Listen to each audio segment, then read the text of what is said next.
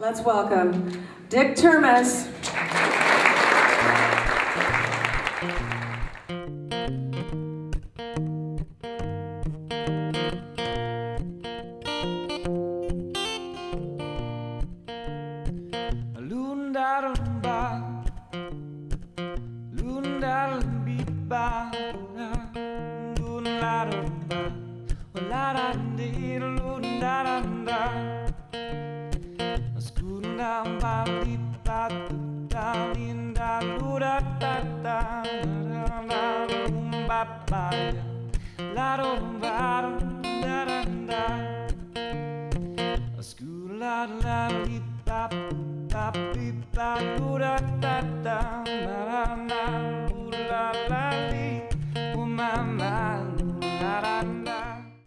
What I was so excited about was that you're going to see 50 Termespheres in one place, which I never get to see.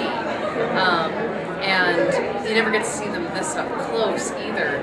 So to actually, be up there and see the brush strokes and really stand there for a long time and see what, actual detail went into it is really something. All of these, if you imagine your mind is on the inside of the ball and you're looking at the scene around you, they make more sense. Because north is this way, south, east, west, up, down, okay? And then you move it off of your head and you look at it from the outside. So you're looking at it from the outside, what you really were inside of. One of the reasons I was interested as a professor of education was there's so much in each of these spheres to understand.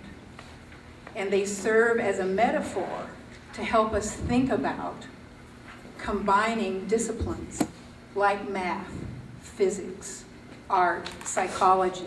To the six senses for the six vanishing points. So there's the ear, here's the mouth, the tongue, taste, here's the nose, smell, and sight coming over there. Dick has been pursued by mathematicians. He's been on the cover of mathematics magazines. The Carl Jung Society is interested in his work, as well as artists the world over.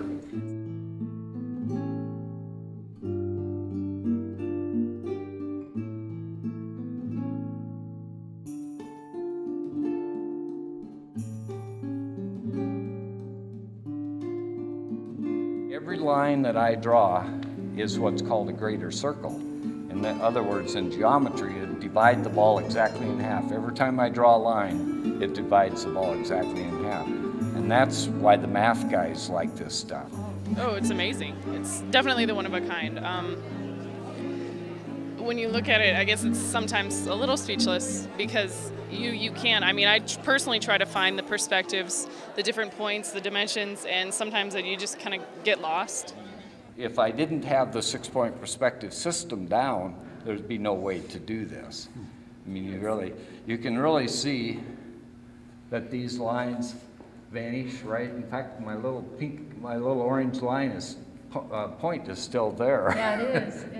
And all of these lines here that are parallel to each other within that room all vanish to that point. And if you follow those lines around, they vanish to the opposite side. So there'd be a vanishing point right here, too.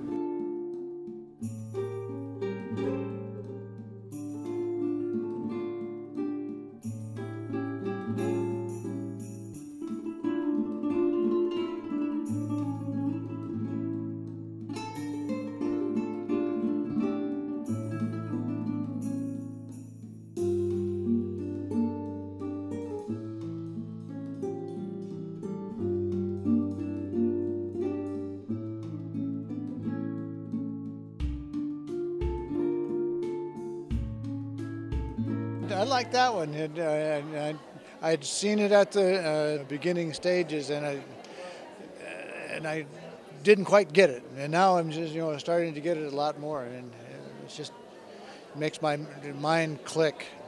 There are so many things he mentioned just offhandedly about his work that I was like, oh, I didn't even think of seeing that, or I didn't think of that. And it looks so simple, and yet it's so complex. This one, though, takes one more step. If you think of these transparent holes as being mirrors,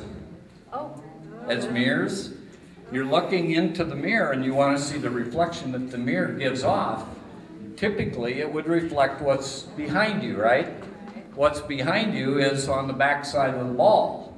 When you look at the back side of the ball through these holes or these mirrors, it actually reflects properly. And it's backwards also, just like a mirror is. His IQ has to be astronomical. And it's just amazing. I really think that he's a blessing as an artist, and that I feel very wonderful and blessed to get to know him and be around all of his work.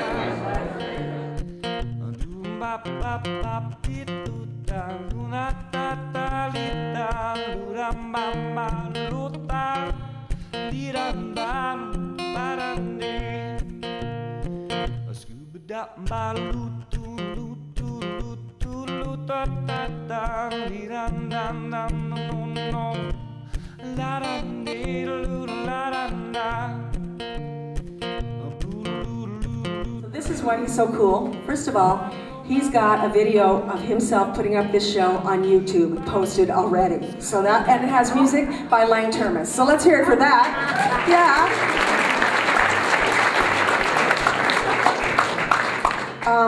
He's got his own Wikipedia page. That's how cool he is. I'm not kidding. No artists here have had a Wikipedia page yet. So there you go. You know, you're one of a kind.